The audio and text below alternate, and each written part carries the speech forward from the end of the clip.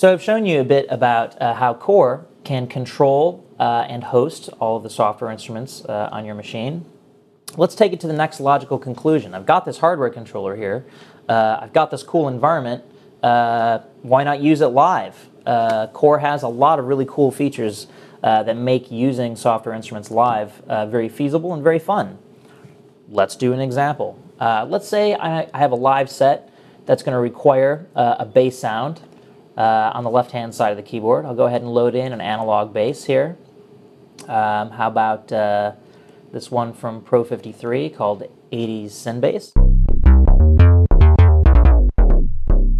Let's say in my right hand, I want to play a keyboard type instrument. So I'll go into the piano keys category. I'll hit FM. I want it to be FM sounding. And I'll load this one called Bright E Piano, which is coming from FM7. Here's what the FM7 interface looks like, which I can get into right there. Each of these instruments I've loaded in so far, as I showed you previously, has its own rack, and the parameters of these instruments can be tweaked immediately. Right now, both these sounds are stacked on top of each other because I've just sort of loaded them all in, and I've got one big global arrangement. But it's very, very easy for me to create splits and layers and things like that inside Core. I have this cool mapping page where I can hit mapping. On the bottom, I've got what represents a piano keyboard. And then up here on the left-hand side, I can see both the instruments I've loaded in. And if I want, I can just actually click and drag an instrument across and specify where it's going to be on the keyboard. Let's say I want my split to be right there, and I want my bass sound to stop right where the piano starts. And that's what I've done here.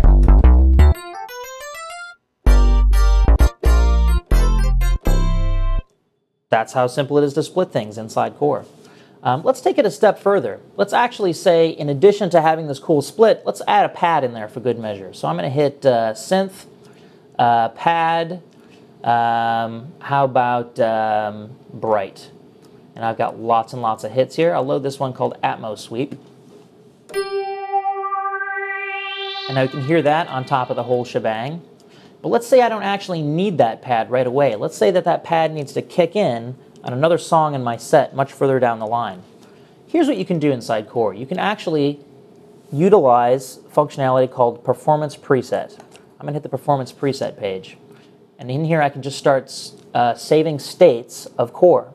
Let's see for the first song in my set, I don't need this pad, so I'm going to turn it off. In fact, I don't need electric piano either. I'm going to turn that one off.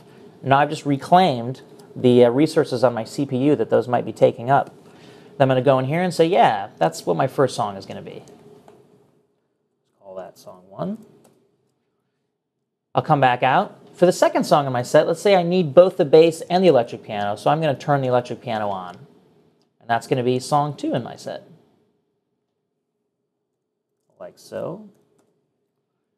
Let's say for the third song, I don't need either of those, but I do need the pad sound. So I'll turn the pad on. That will be song 3. Now I've got these 3 states. Now via my Core controller, if I want, I can actually switch between these 3 states with one touch of a button. I'm just hitting the up-down arrow here, and you can see on the display that there's the name of the songs I just gave it. And as I start at the top, song 2, song 3, and it's turning on and off those plugins exactly the way I specified. So I can save a lot of CPU on this, but I didn't have to just turn those plugins on and off. I could have moved the knobs around on them. I could have changed the way, I could have changed the gain on each of those channels, so on and so forth, and then switched between all of those states via the hardware controller. So it makes it very easy. I could have also loaded tons and tons of plugins into this interface, but not crashed my machine with all the resources, but because, say, maybe only 2 or 3 plugins are actually on at one given time. So Core makes it really easy to use software synths live. One final thing, you also have a live screen that is a very, very big kind of, so everyone can read it, sort of font, if you want to actually look at your screen. Instead of looking at the normal Core interface, you have all these big kind of fonts, and you can switch between performance presets with the mouse quickly if you want as well. So lots of cool things going on inside Core on the live side.